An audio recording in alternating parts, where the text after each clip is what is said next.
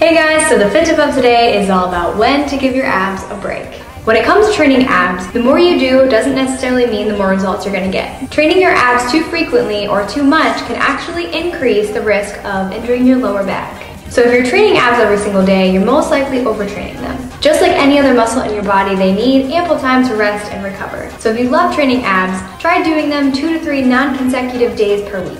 I hope this fit tip was helpful for you, and give these exercises a shot and let me know what you think.